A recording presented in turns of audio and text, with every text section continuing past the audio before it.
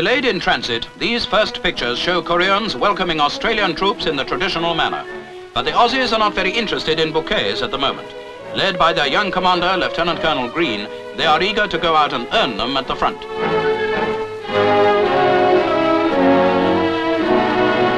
They didn't quite know what held them back so long, but by lorry and plane they were soon up round Daegu.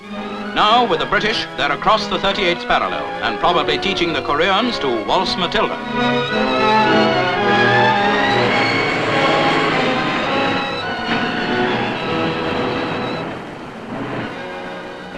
For the GIs, the long, weary journey begins again as the United Nations order forces to cross the 38th parallel and continue till the Reds surrender.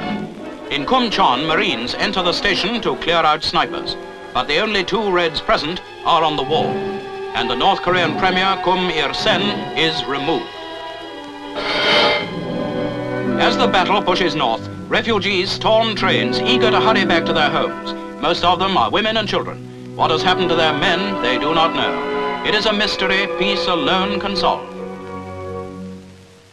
For others, horror ends doubt. As they retreated, the communists left grim evidence of their fears. Safe in death, they left 1,500 men, women and children of Cheonju. These had no faith in communism, and for their doubt, they were murdered.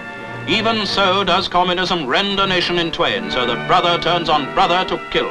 Believe or die, that is the sole choice.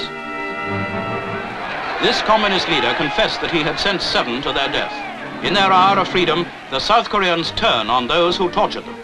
To save him from vengeance, Marines take him on their tank.